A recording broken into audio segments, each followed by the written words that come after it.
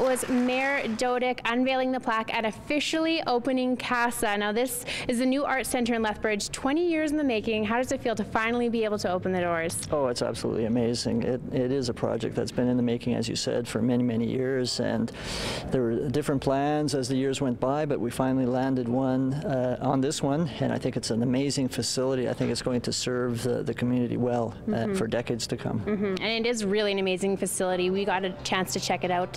CASA is opening, and the city has decided to demolish another building. We talk about this building a lot, the Atrium building. What has council finally decided? Yeah, that's kind of interesting. That one has been there for decades without any real activity on it.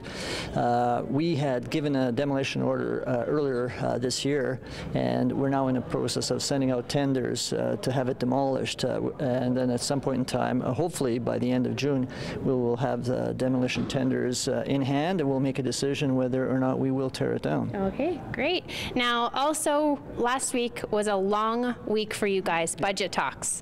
Lots and lots to talk about here, but maybe you can just give us your final thoughts on how the budget turned out.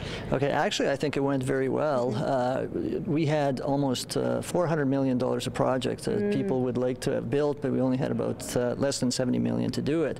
But I'm pleased to say that the Aquatic Center is a project that has been approved, and that's a component of the leisure center that'll be going on to the west side, which will fit in nicely with the Twin Ice Complex, the curling center, and hopefully at some point in the future some additional components to the leisure center.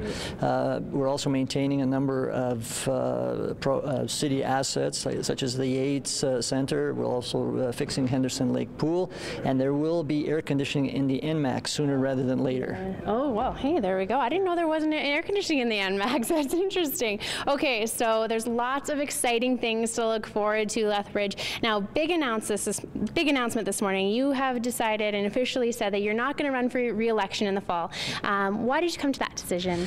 You know, it was a tough decision. You know, I look back and realized I've been on council for almost 9 years. Yeah. I appreciate it's only one term as mayor, but after 9 years, I thought it was time to step down, spend more time with my family, and of course, you know, it didn't hurt that my daughter has announced that she will be giving birth to our first grandchild right about the time of the election. Wow. So my wife has pretty well told me that we're going to be spending a lot of time with this grandchild, so that did factor in. But I've enjoyed my stint as mayor, as alderman. I'm impressed and happy of all the things that have gone on in the city, all the community projects, the volunteerism, everything about the city has been great over the last 9 years in terms of it moving forward.